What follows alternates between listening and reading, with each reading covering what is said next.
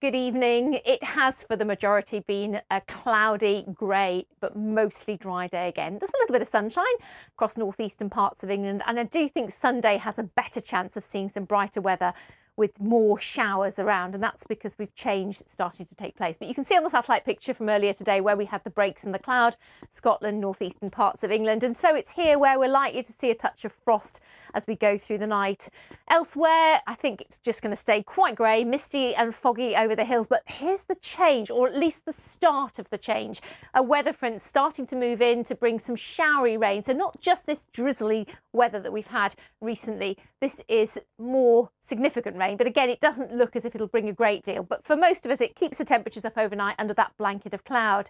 Now, because we're introducing weather fronts tomorrow, there's a better chance of some brightness even ahead of this weather front. Not lots of sunshine, but perhaps a little bit brighter for the services in the morning across southern and eastern areas in particular. But the big breaks in the cloud, the best sunshine will be through the afternoon across Northern Ireland and Scotland as that weather front continues to make its way southwards and eastwards. And I do think as well, because we're changing our wind direction, it won't feel as chilly as it has done recent days, even across the cloudier parts of England and Wales.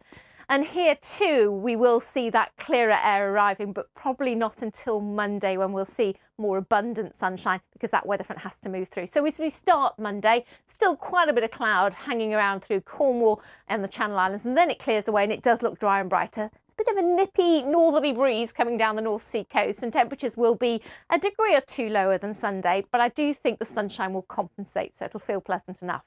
And light winds for the majority under our area of high pressure, but there are a couple of flies in the moment. One of them comes later Tuesday into Wednesday, working its way, we think, down the North Sea, so bringing rather more cloud and breeze, a chilly breeze back in across East Anglia in the southeast, and probably overnight and into Wednesday some rain.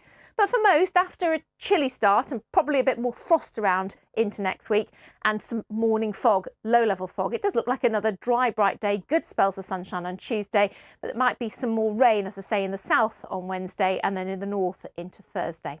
As ever, there's more on the website.